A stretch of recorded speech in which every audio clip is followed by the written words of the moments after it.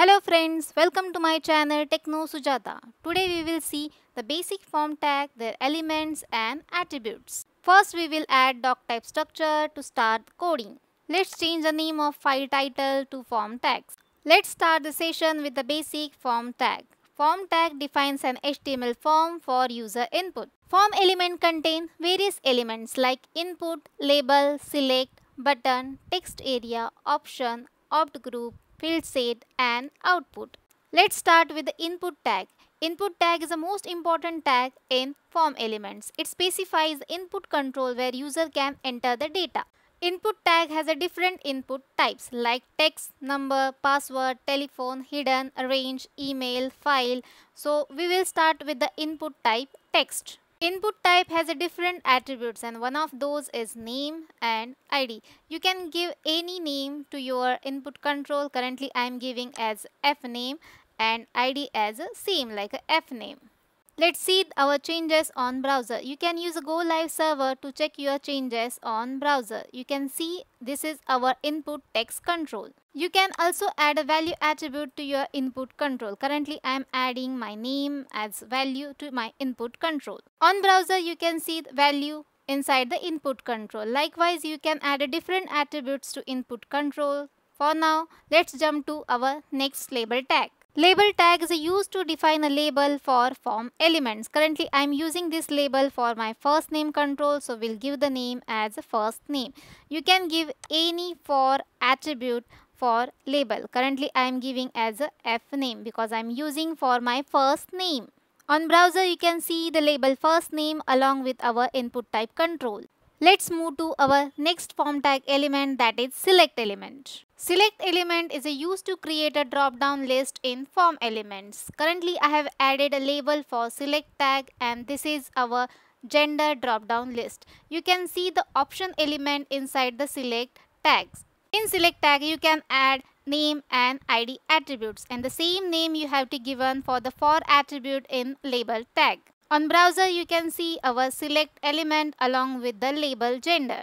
In this select element you can choose any one of the option, but if you want to choose both option then you can add multiple attribute inside select tag and see the result on browser. You can choose both the options with the control and then choose both options. If you don't want to allow select tag to be editable, then just add disable attribute inside select tag and let's see the result on browser. You can see the gender element is not editable. Next is text area tag. Text area tag is used to define the multi-line text input control. It has a rows and columns attribute to define the size of text area and the same name and ID attributes you can use for text area as you have used for the select and input controls. You can add a value for text area inside the text area tag. Let's save this file and see the result on browser. You can see the value of text area inside this text area input control. You can resize this text area as per your choice. If you want to make a text area read only, then just add a read only attribute inside the text area tag. You can also add mean length and max length attribute inside text area tag.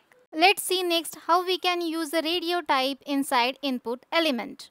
Radio button normally presented in groups. Only one radio button can be selected at the same time in a group. Radio button must share the same name to be represented as a group.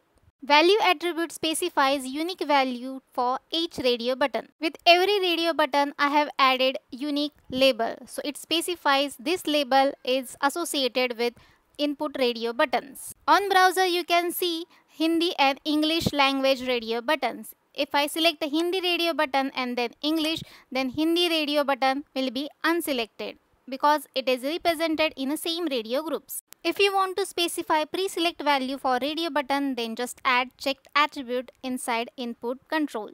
Next we will see how we can use a checkbox type inside input element. We can choose more than one options using input type checkbox. Currently you can see I have added 3 checkboxes with the 3 labels. On browser you can see our checkboxes with the value reading, painting and playing. You can choose more than one options for these checkboxes.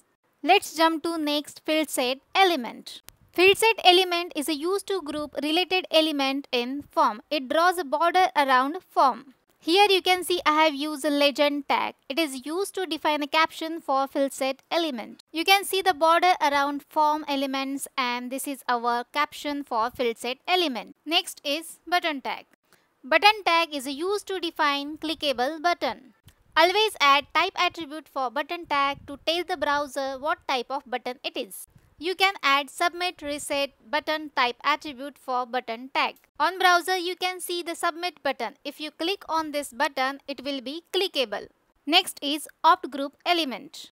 Optgroup tag is used to group related options in select element. In example, you can see I have used a label attribute for optgroup. It specifies a label attribute for option group. On browser, you can see the country list, and this list is grouped by the alphabetical order with the help of optgroup. Next and last one is output element. Output tag is used to represent the result of calculation. You can see in the example I have added new form tag with the onInput method, toInput form elements and output element.